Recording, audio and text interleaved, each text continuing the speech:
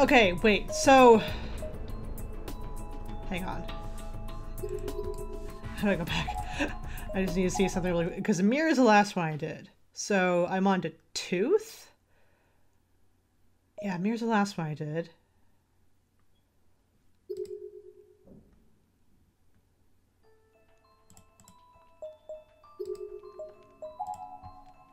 I guess we're on to tooth now. Okay, but I could have sworn I did another chapter, an extra chapter called Tooth in the very first Corpse Party game. So I don't know if this is the same scenario or not. I know Blood Drive is new. Don't know if Tooth is. Let's just see what happens. Let's see how disappointed I might be. Bygone Senior High School Student Council Room, 4:30 p.m.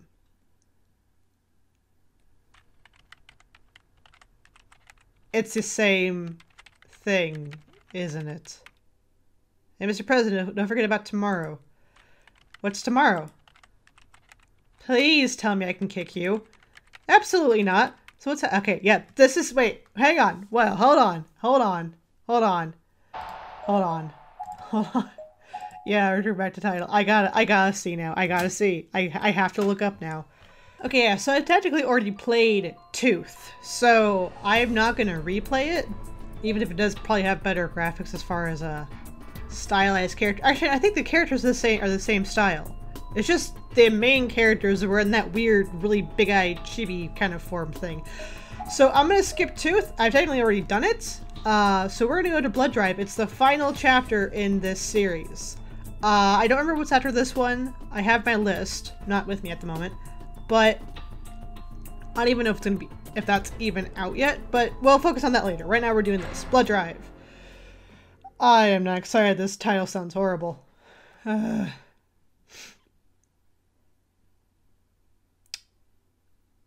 This is new.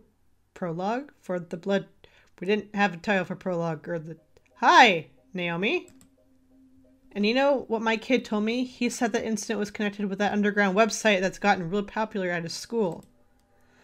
I think I heard about that now in the news a while back. Profiles being used for bullying to find dates. Is that kind of stuff still going on? What? Naomi? Well, the news has stopped covering it, but it's still happening from what I hear. I wonder if my kid goes on any websites like that. Maybe I should talk to him about it.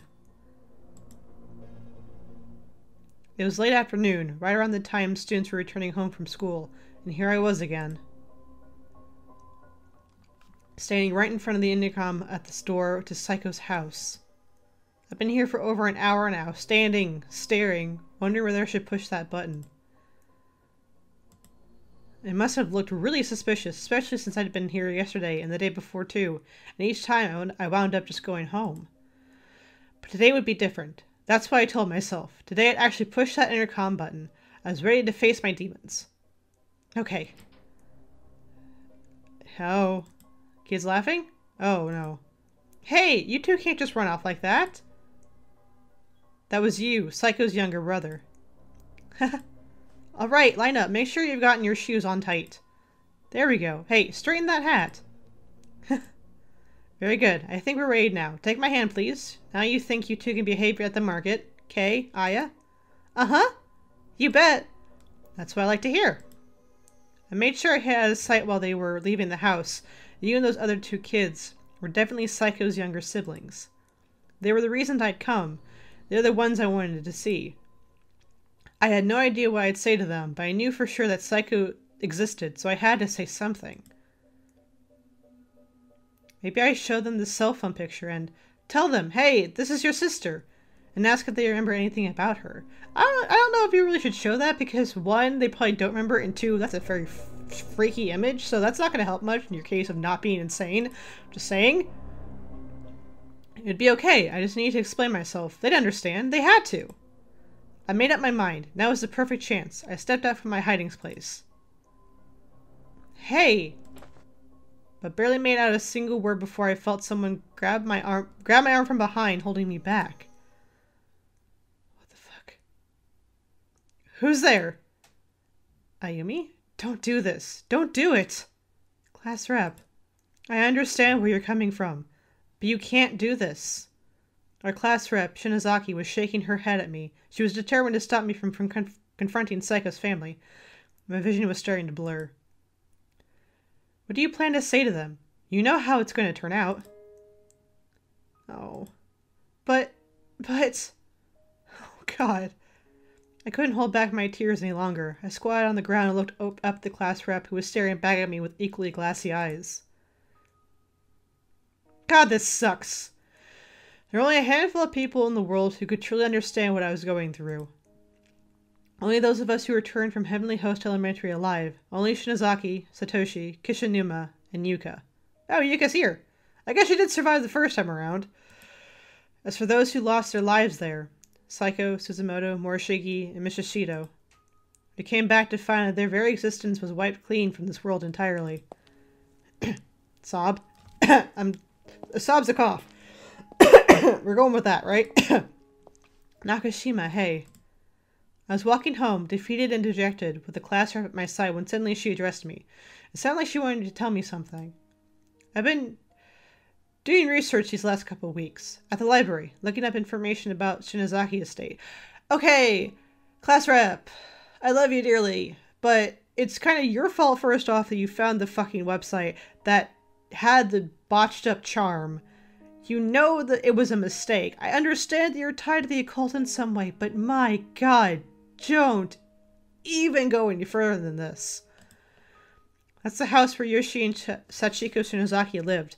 The place that the beings in control of Heavenly Hosts once called home. You might recall that the newspaper articles we found about the kidnapping and murder incident gave precious little information about Sachiko. And aside from local papers, nobody even bothered covering the news about Yoshi's death at all. Digging up this information was no small feat. She was looking down at her feet and kept a steady, quiet tone the whole time she was talking. It seemed like this was all leading up to something. Something stupid, I'm sure.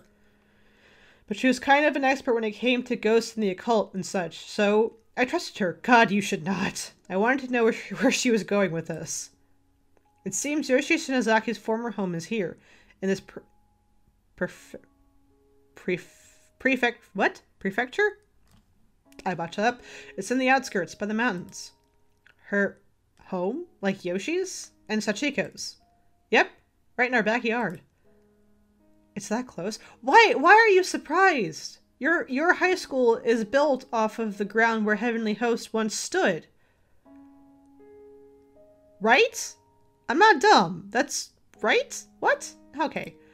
Yeah, Heavenly Host once stood. I just had to wait. I had to wait, and my answer was going to be given to me in the next sentence over. God damn it. Heavenly Host once stood where Kisaragi is now, after all. And since Yoshi Shinozaki worked there, it makes sense her home wouldn't be too terribly far away. Okay. Naho mentioned in her notes, too, remember? Because I would totally trust Naho. Because she didn't fuck anyone over. God, no. She didn't put a horrible charm curse up on the internet for anybody to find because she wanted her precious senpai to have more fucking studies so he could do more research to become a better paranormal person, never mind the fact that she killed him. Anyway, that's where she salvaged the original Sachiko's proxy for the ritual. So yeah, seems like a good place for us to find something, don't you think? What are you gonna find? The origin of Shinozaki's family curse rests within those walls, and I believe there must be some clue there that could help us shed light on it. She had my full attention now. I swallowed hard as if I were taking it all in. I got an address too. If we take the train, we can be there in less than an hour. So what do you say, Nakashima? Let's go check it out, right now. Kids, don't ever do this. It's a terrible idea. I'm not even, like, playing this up for laughs. Don't ever do shit like this. Ever. Just don't. Just take it from me. Just don't do this. Yeah, sure, let's go! The Shinozaki Estate. I was haunted by my memories of Heavenly Host, and this would entail visiting the source of it all, where the danger would be far greater, yet somehow... Lead on, class rep. So this could be the two of you? It was right around 4:30 in the afternoon, and that's the time that we died. The day was already cooling into night, and the sun would surely be setting shortly after we arrived at our destination. But neither of us really cared. Didn't care that our families would be worried. Didn't care about the fact we were going into possible danger. No one else is coming with us. I just don't know what to do.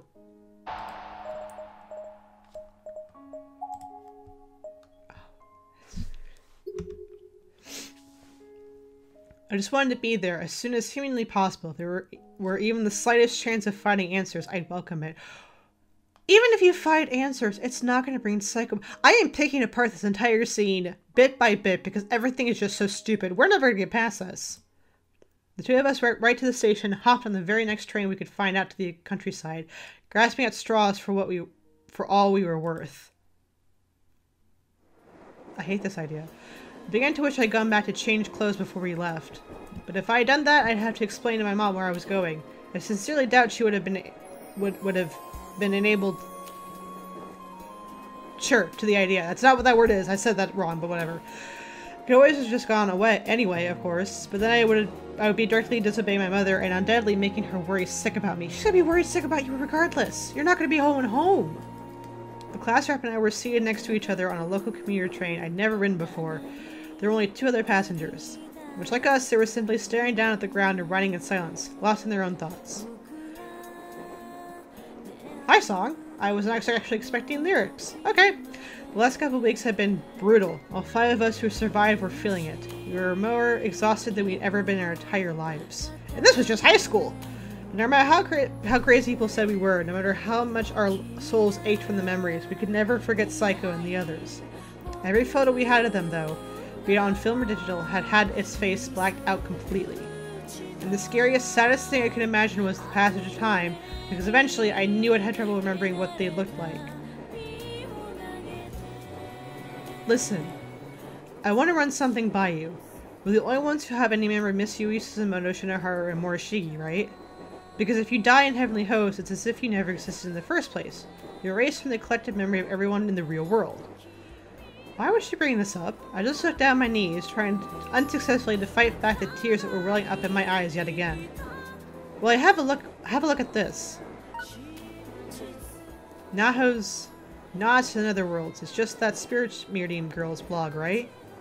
Doesn't anything seem odd about it to you? Yeah, it still exists. I brought this up in the 4th chapter? I don't remember now. The blog's file entry was the one detailing the Sachiko Ever After ritual, but we already knew that. There were no updates after it because... Wait, didn't Naho die? Right? The class rep nodded and looked into my eyes. Naho lost her life in Heavenly Host Elementary School, just like everyone else. But how could that be? I'm not sure of the reason, but this is proof positive. Proof that everyone who dies in the school gets erased from existence. I still feel like it's Sachiko like pulling the string saying, you know what, you put this up on your blog for everyone to read, we're gonna keep it up. I checked on her mentor, Mr. Kabiki, too. He also died in Heavenly Host, but just like Naho, there's still ample record of his existence. Again, it's still connected. It still works for in Sachiko's favor. I was literally on the edge of my seat, leaning in close and hanging on to her every word. She flashed me a smile. Okay, wait, before we go any further, I'm really not going to get through this very fast. I can already tell. I have a theory. Like I said before, the reason why the blog and Mr. Kabiki are still remembered is because the blog is tied to Mr. Kabiki and is tied to Sachiko. The charm that is used to bring people to Heavenly Host is beneficial to Sachiko. Plus, Sachiko left Naho alone. All the ghosts left Naho alone. And I could not find Mr. Kabiki anywhere. The camera guy was still alive, but I'm pretty sure he died at the end too. But it's like Sachiko leaves people who benefit her and her end goals. She leaves them alone. Everyone else in every other timeline, even if they haven't died in one, have died in others, she continually screws with them. She tries to kill them because that's just her end goal. But with Naho, it works in her favor. So why erase Naho when you can keep her memory alive and have more people come? Right? I'm not stupid in this. Maybe I am. I'm not sure. So let's not give up hope, okay? We're gonna give up a lot of hope. Okay, we're gonna fucking die. I was crying hard now, but for the first time since we come back, I can see the tiniest, faintest glimmer of hope in the darkness. Excuse me. It wasn't much to go on, but it was easily the best news I heard in 2 weeks. It made me feel a lot better about this impromptu trip. I feel terrible. Even just this one vague clue improved our chances of finding something at the Shinozaki estate significantly. At least now we knew what to look for. No, not really. Wait. Hold on.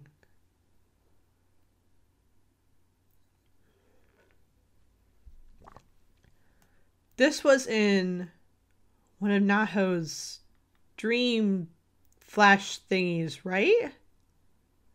Now arriving at Kishi Station. Guess we're here. Man, we're really out of the boonies, aren't we? The air smells so delicious. It's nice, isn't it? And we're fortunate to get here while there's still some light left. We should find the estate before it gets dark. Yeah. Whose phone was ringing, by the way? It wasn't mine. This was the end of the line, a desolate farming community with nothing but farmhouses and fields as far as the eye could see. God, that's pretty! Oh, it's so pretty. I lived in the countryside once in my life, and I did enjoy it a lot. I would go back there, but it's kind of a drive to get anywhere to my job, so maybe not so much right now. Plus, there's no apartments in the countryside. What am I saying? There's only one main road, and due to the mountainside setting of the picturesque village, it maintained a gradual upward slope the whole way. Not a lot of people around. Yeah, and here I was kind of hoping we could meet one of the locals and ask some questions. Hey, remember that mom who disappeared and died, or the mom who died and the child who disappeared? Got any information on that? Can we go to, like, ring territories? Evidently, the Shinozaki family had a lot of clout here once, and we were held in high esteem. Really? Since you're a Shinozaki too? Okay, good. I wonder if you have some distant ancestry in common with them or something. I guess it's possible, but there are an awful lot of Shinozakis in Japan, you know. That's true. So were you headed the right way? I think it's this way, yeah, but to be honest, the address I found didn't have a house number, so I'm not entirely sure. Oh, but what about your cell phone? Doesn't it have the GPS thing? Can't we use that to figure out where we're going? God, what a time where the phone didn't really have GPS. Memories. I already tried, but it looks like there's no map data on the file for this area, which is actually very strange. If you say so. Oh, fuck, we're walking into a trap, I feel like. The road was paved the whole way, but it was full of cracks and holes, resulting in countless tiny pebbles and patches of sand crunching under our feet. And the darker it got, the more noticeable the sound of the uneven terrain became. There was something unsettling about the idea of 2 schoolgirls in uniform walking through a strange, largely deserted village at the cusp of twilight. I don't know why, but I loved that sentence. Hey, I really think we should stop and ask someone for directions. How about we pay that house a visit? She was pointing at the one of the isolated farmhouses directly in front of us. Sounds good. It's getting dark after all. Let's pick up the pace. Yeah, this is a bad idea. Excuse me? Hello? Maybe they're not home. Let's try someplace else. Okay. Ah! That scared the crap out of me. What was that? Ah! Yeah, I don't like this. Let's get away from here. I know it's a little unsettling, but if we don't get some information, we'll never find this place. So come on, let's try asking that one. This time she was pointing at the slightly more inviting-looking residence nearby, sporting a blue roof. That one? That one. Anyway. Hello? Hello, is anyone home? That actually is kind of creepy. Yes? Good evening, miss. We're a bit lost and would be grateful if you could help us find our way. I could see the figure of a middle-aged woman through the frosted glass door. I wasn't sure if she was actually going to open it for us, given that we were strangers, and she was, by all appearances, a woman alone in an isolated house. Open the door. What's all this, then? Good evening. I'm sorry to bother you so late. We've come all this way from Fujisawa, and we're trying to find a certain residence. Oh my, what cute little visitors! And coming all this way and the sun going down, no less. Thank goodness, she seemed like a perfectly normal, perfectly kind old woman. I took my place next to the class rep and bowed my head in respect. That's how all horror movies start. I mean, technically this already was a horror game, so like not much change is gonna be happening, but I don't like this. So where is it you two are trying to go then? I'm trying to reach this address, but I don't have a house number. This is all I know. Let's see. What business do you have at the Shinozaki estate? Actually, we're investigating something, right? Oh, yeah, that's right. It's, for school assignment. The old lady's demeanor changed in an instant. She made herself as large as she could and began pushing us out of her house. Miss, is something wrong? Get out! Go on, get out of here! What? I still see you. You're not very cleverly hidden. What was that all about? Just saying the word Shinozaki Estate seemed to send her off the deep end. This could be a problem. Oh, you think? The day was fading fast. The sky was still blue for now, but it was getting darker by the minute. Streetlights were popping on all around us. Let's just try and find another house. There must be someone around here who will tell us what we need to know. Yeah, you'd think. Huh? That old lady is still standing there, right inside the door. Oh god, you're right. Why? Is she watching us still? Let's go, okay? This is getting really creepy. She seemed like such a kind old woman, too, when we first answered the door. But now she felt menacing. The sudden change was almost staggering. 6:30, huh? Yeah. We walked for quite a while after that. The fields and trees were becoming more plentiful, with houses becoming a much rarer sight. The roads incline had gotten a lot steeper, too. We were literally climbing a mountain now, and the likelihood of finding the house we sought, or any house at all, seemed to be lessening with every step. Oh, a car coming! Watch out, Nakashima. Thanks. We pushed ourselves against the guardrail and waved the car approaching from behind to pass before we continued our trek. It's slowing, isn't it? Hey, what are a couple of schoolgirls doing in a place like this? It's dangerous to be walking on the road, you know? We made a pickup pulled alongside us and an older gentleman stuck his head out the window. He seemed like a sociable sort. We're actually looking for the Shinozaki residence, if you have any idea where that is. Shinozaki? Ah, yeah, the old Shinozaki estate. It's up that way, deep in the mountains. Just up ahead? Yep. Well, that's good. We've been going the right way after all. Yeah, but the way is in there. If Yin's walking... What? If Yin's? What is that? If Yin's a walking... If Yin's... Cut this fucking sentence. If Yin's is a walk... Sure, it's gonna take you a good long while. Don't know what business you got in a place like that, but hop in if you want. I'll take you up. The class rep and I looked at one another square in the eyes. He seemed a little shaded, but it was getting pretty late. And as I say, beggars can't be choosers. And beggars could die if they do something stupid like this. We wouldn't get another opportunity like this. So we thanked the old man and got in his truck. I didn't even get to decide that. Hi. Hey, truck's supposed to be a 3-seater, but it's kind of crowded. Sorry about that. It's quite alright. We're very grateful. If we kept on walking, it would have been nighttime before we knew it. Well, I sure ain't got a lot of business up in the old Shinozaki estate in the mountain these days. Why are you two looking to go up there anyhow? Well, I'm not really sure how to put it. Let's just say there's some information we're trying to find. Information? About a nurse who used to live there a long time ago. Her name was Yoshi Shinozaki. Yeah. Oh, no, the music just started over. I'm like, I heard the jump and it ended. I was scared. Yeah, back in the day, it used to be a home-run clinic, it did. Lots of people went up there all the time. But nobody goes near it anymore. Don't know what kind of shape it'll be in. We just kept driving further up the mountain path. And the higher we got, the rougher the ride became. Road maintenance was clearly not a priority here. With 4 tires on 4 different elevations at any given point in time, the whole truck was being rocked to its core. Ow! Are you okay? Yeah, I'm fine. Just glad I was wearing my seatbelt. This is quite the road, isn't it, mister? The old man's driving was starting to frighten me. I could see Ayumi's head bouncing up and down, and honestly felt like we were in a runaway vehicle. Mister, aren't you going a little fast?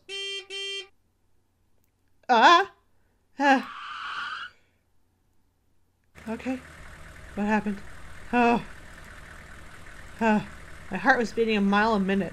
There was a person on the road, wasn't it? The class rep and I both gone pale. We looked over at the old man. It's okay. Whatever it was, I didn't hit it. Oh, okay. Oh, good. Good. Thanks for calling my fears on that. What? Believe me, you hit a person or an animal on the road, it makes a bigger noise than that. This old man seemed to have gone a little weird now as well. Much like the old woman in town, he started off so kind and helpful. Who was that in the road? Don't know. Hey, end of the line. Can't go no further by car. You're gonna have to hoof it.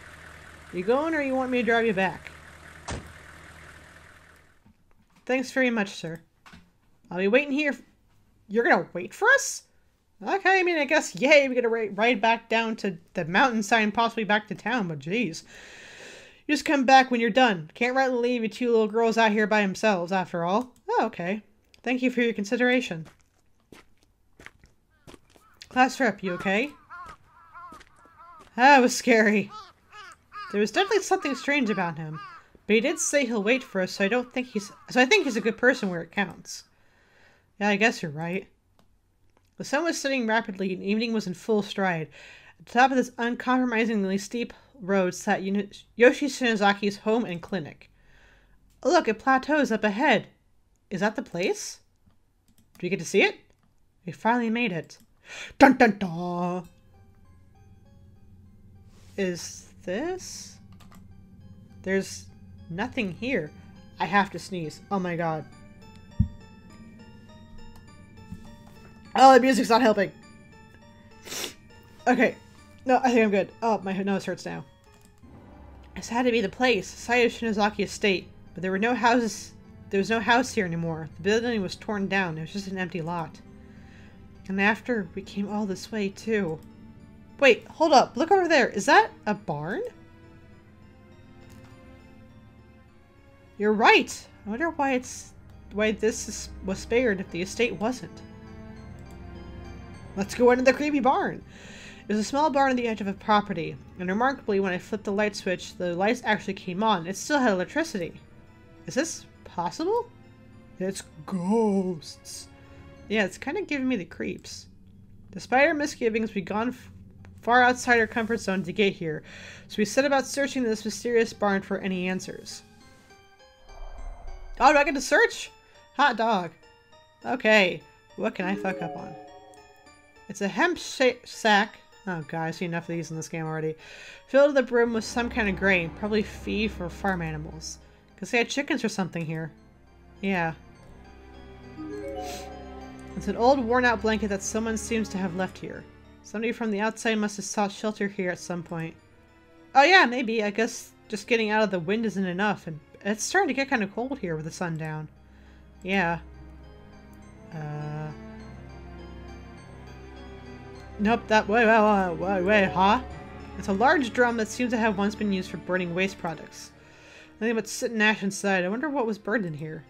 I don't know. Looks like plain old ash to me, but it could have been anything. There's a mess of old cardboard boxes here, along with a rusted toolbox and any number of odds and ends. This doesn't seem to be anything particularly useful or honor among any of them, however. Hey, look, this box has Shinozaki 1 written on it. You're right! I guess that means this really was Yoshi Shinozaki's house at some point. We spent another half an hour or so rifling through the barn from floor to ceiling, looking for anything we could possibly find that might help us. I don't see a single thing in here that sheds any light on Yoshi or Sachiko Shinozaki at all. It's full on night outside too, and we've kept that poor old man waiting long enough. It seemed like a waste to leave him here empty-handed, but we done what we could, for today at least. It was time to start heading home. I can't believe all that's left is a barn. Yeah. Oh god, it's dark. We should come back tomorrow a little earlier. I'd like to try talking to more of the locals. Sounds like a plan. I feel like the sun had been setting forever, but now it was nowhere in sight. The wooded mountains all around us were cloaked in a veil of darkness. There weren't any lights to help guide our path either, so we really couldn't see where we were going. Man, it's dark. Was this the way we came? We need to find our way back to the road. I think it's through... I think it is, though, since I remember we walked straight towards the barn. Oh, class rep, look! What? Oh, it's the guy! He's not in the car. Oh, fuck.